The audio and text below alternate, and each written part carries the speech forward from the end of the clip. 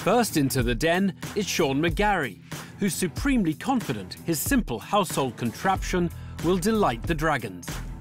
This product, it speaks for itself. You see it, you understand it, you know you want it. The 25-year-old has the youngest ever dragon firmly in his sights. I like Sarah because she has great experience with selling on teleshopping channels. I think with a product like ours that's so demonstrable, with her experience, we could sell hundreds of thousands of units.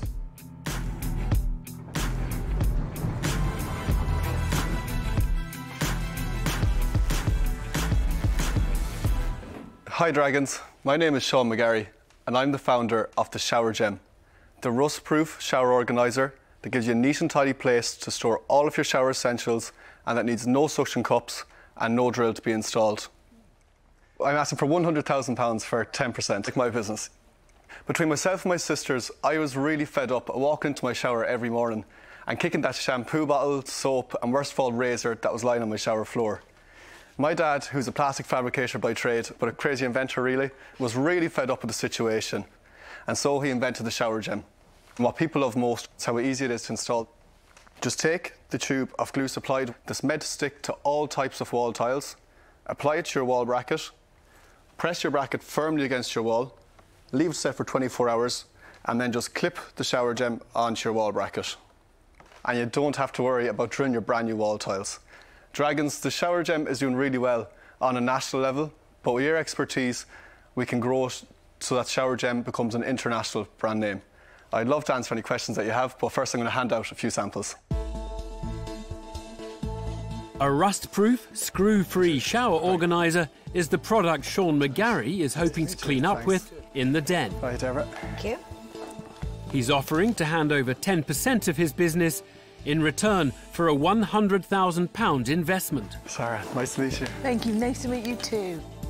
Deborah Meaden is first to grill the Mayo-based entrepreneur.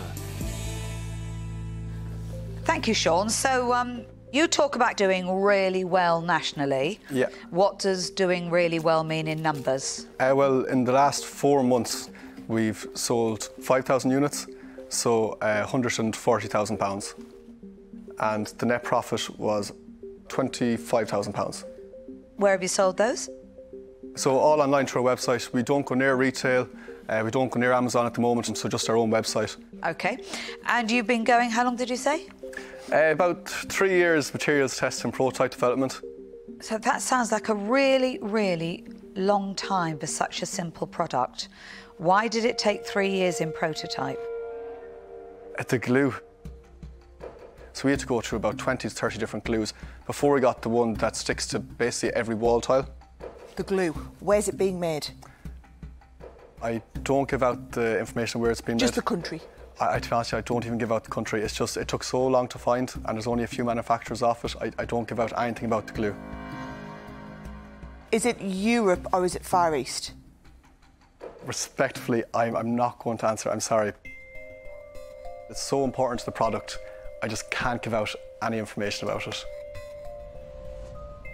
Sean sticking to his guns by refusing to reveal the source of his all-important glue. Now, Tuka Suleiman wants to probe the price tag the entrepreneur has placed on his clutter-clearing company. Sean, I like the product. I think it solves a problem. This is what life's about, solving problems. But you've come in here with a valuation of £1 million. Yeah. As to date, you've made 25,000. Yeah. How did you come to the valuation? I think it's just so scalable, not very cash flow demanding, because our sales are through online. In the next 2 months, I'll be launching the US and Canada, so I think the targets are fairly achievable. What's the IP on it? We have registered design rights for the 3-shelf design, and design patent applied for the other designs also. But I'm assuming that if it's that successful, any good designer could get around the patents. If they're copying us, we're probably doing a pretty good job. You're not going to copy a product that's not selling. The entrepreneur confidently bats away Tuka Suleiman's fears about whether the product is copyable. Peter Jones now wants to know if Sean has any further inventions up his sleeve. What makes this a business as opposed to just a one-hit wonder product? What happens when shower gem becomes a gem? It's developed more products, like a range of home organisational products. It could be a toilet roll holder, it could be a coat hanger, it could be a spice rack with our shelf design. Just no tools required. So, are we making an investment today in just the shower product? Yeah. Or are we making an investment in the company that is going to develop unique products for around the home which don't require tools? At £1 million valuation, I valued it in the shower gem and other similar storage products for our bathrooms, but it wouldn't extend to the whole house. If you wanted that to be included in the deal, we'd have to just have a look at valuation. Are you trying to freewheel it as you go? That sounds like somebody that's just chancing their luck right now. No, but I'm not willing to give away my whole range of future products. You seem to be trying to keep the door ajar for negotiation purposes, because that goes into the lounge as another product that you're spending your time on, but that's not included in this. Have I got that wrong, or are you... No, you're 100% right in that. I think that's really disingenuous, and I'm quite disappointed. And just because I believe that you're trying to extract value that you haven't really got, I'm going to say that I'm out. The revelation that not all of Sean's future inventions are guaranteed to be part of the deal is enough to make a peeved Peter Jones head for an early bath. And it appears Tej Lalvani is also unwilling to accept Sean's tight terms. What we're creating here is a business, and I would expect that any products in that environment of household would be linked with this, so this could be built into a big, massive consumer business. Because no one just wants to invest in a one type of product. You want to build a brand that can cater to the whole household. Well, on that basis, if you want, I am open to doing it for products like this, storage products, organisation products, for the entire home. Okay, well, because of that, I'm going to make you an offer. But I think in this case, 2 dragons might be better than 1. So I'm willing to share this. £50,000 for 15%, or £100,000 for 30%. Okay. Tej Lalvani tables a bid as the bathroom entrepreneur makes a U-turn and is now prepared to include new products in the deal. Peter, I don't know if opening up to the home, does that... Peter's out. Here's that, okay. Deborah Meaden now wants her say on the shower storage solution. I don't love the product. Okay. I don't think it's better than anything that is out there. I love my investments, you know. Yeah, I stand there well, and fair I enough. think, look at this, it's amazing, you've got to have them, you know. But I don't honestly think that I'm going to take over the world with that shower tray. So I won't be investing. I'm out.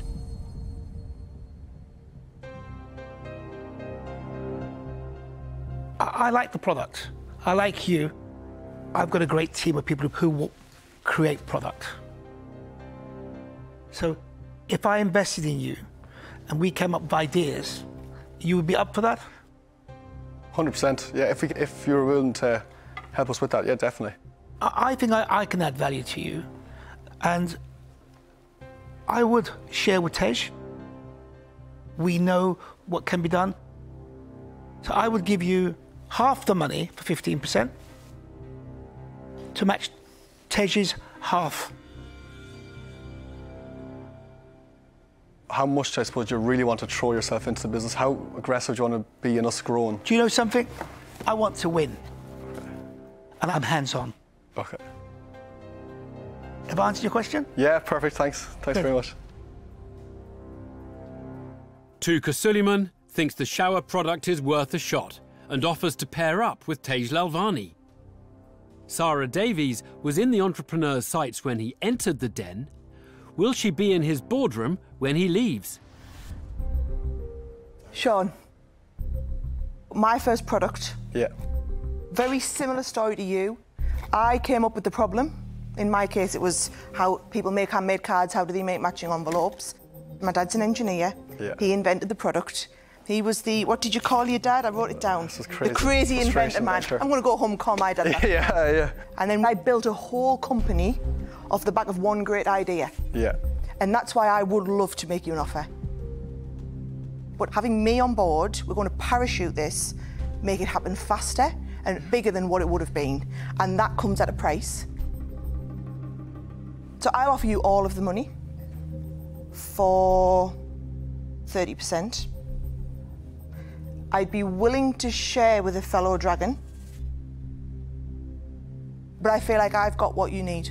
So the decision's yours. But don't insult me and come back and ask me if I'll knock back down to 10%, because you'll lose me.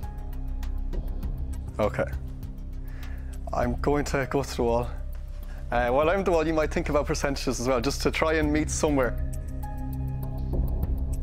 Sean now has 3 offers to consider. Tej Lalvani and Sarah Davies are both prepared to hand over the full £100,000, but are also willing to share a deal. He's great. Whilst Tuka Suleiman is only in if the agreement is split between investors. But all of the deals would mean Sean handing over 30% of his company.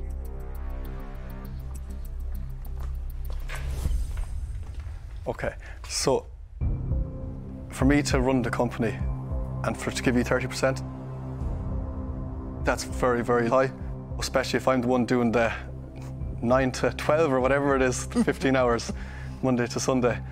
I'm not going to be ringing you up every day. So I just think, can you come down quite a bit?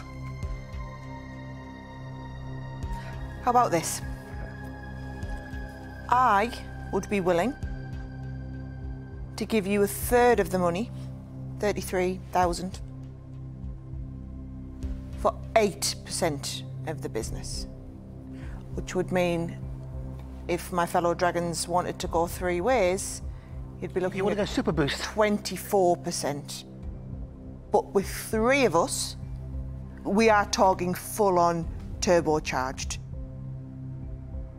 I would agree to the 8% because it reduces my exposure. I think the 3 of us could work together. I'll be willing to agree to that.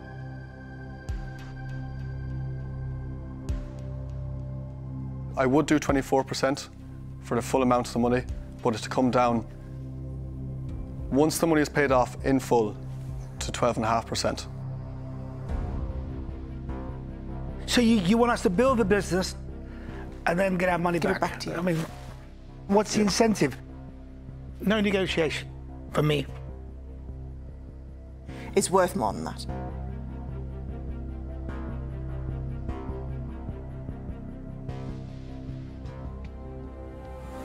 Okay.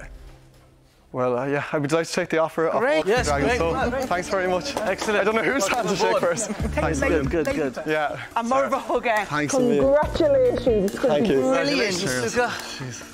Congratulations, Thank you. Sarah. There's a lot we can do with this. Okay, yeah. Good. The entrepreneur heads back across the Irish Sea with £100,000 and a trio of delighted dragons on board.